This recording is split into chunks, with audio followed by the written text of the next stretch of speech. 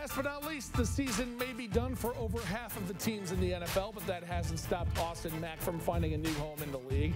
Today, the Bishop Luers grad announcing on social media he has signed with the Atlanta Falcons. The 26-year-old wide receiver went undrafted out of Ohio State. He's had stops with the Giants, Titans, and 49ers. Most recently, he spent time in the CFL with the Montreal Alouettes. Last year, he hauled in over 1,100 yards and 4 touchdowns, helping Montreal to a Grey Cup championship.